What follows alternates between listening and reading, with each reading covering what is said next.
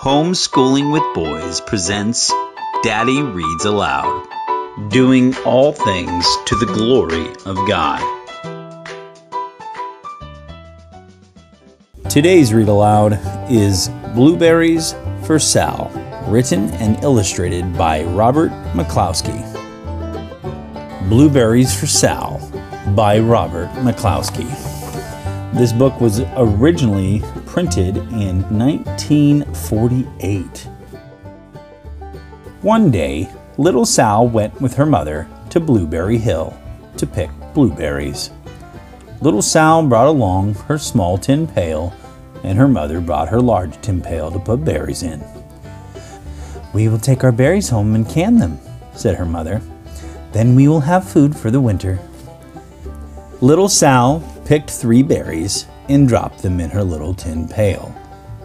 Kaplink, kaplank, kaplunk. She picked 3 more berries and ate them.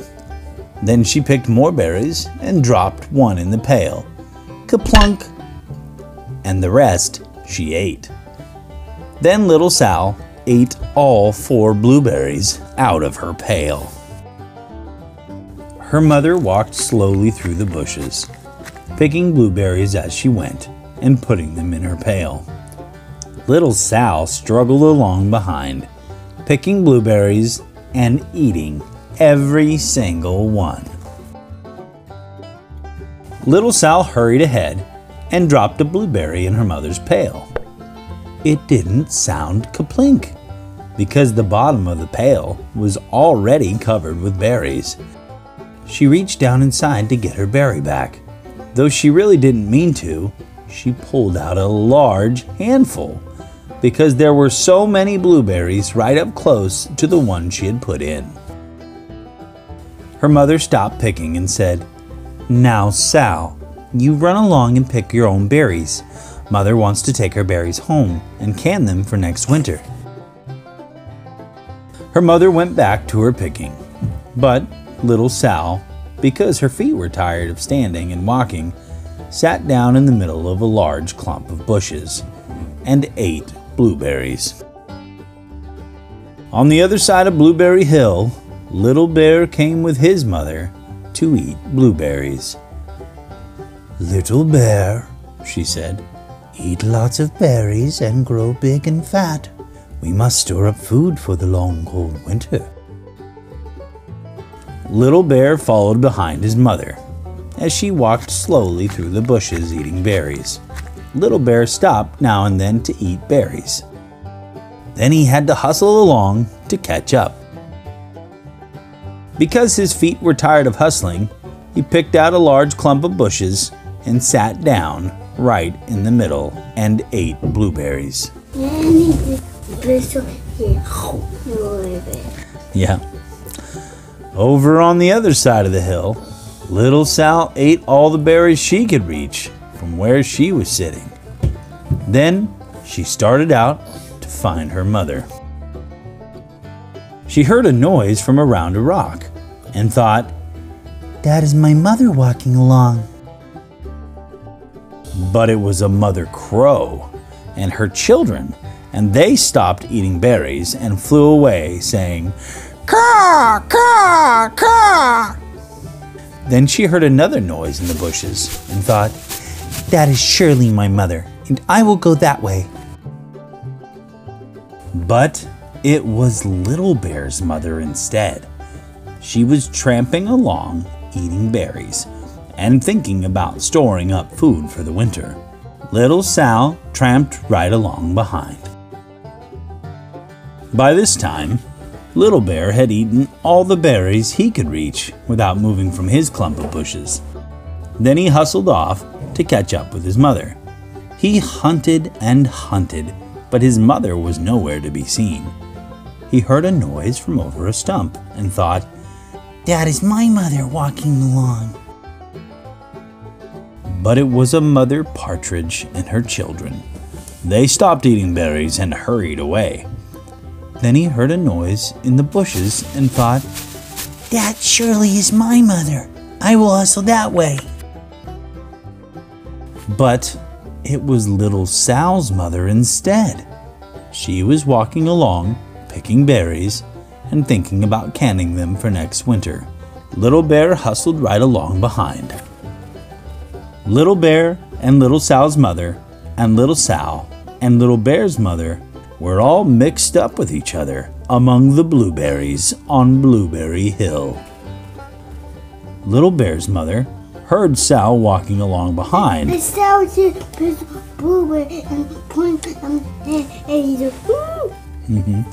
Little Bear's mother heard Sal walking along behind and thought it was Little Bear.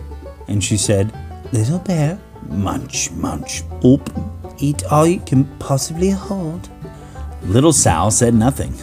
She picked 3 berries and dropped them, kaplink, kaplank, kaplunk, in her small tin pail.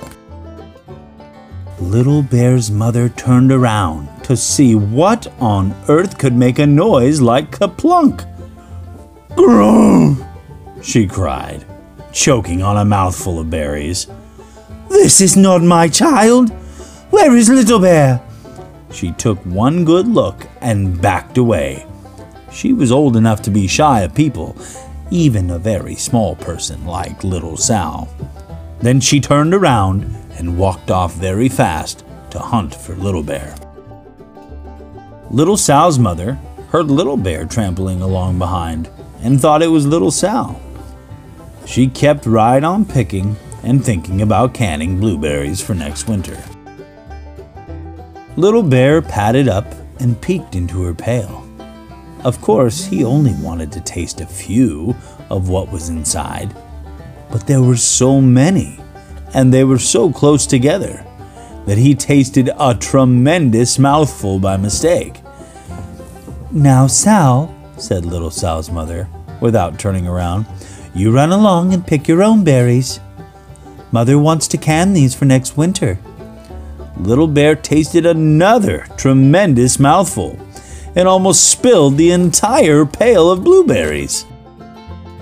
Little Sal's mother turned around and gasped, "My goodness, you're not Little Sal. Oh, where's my child?" Little Bear just sat munching and swallowing and licking his lips.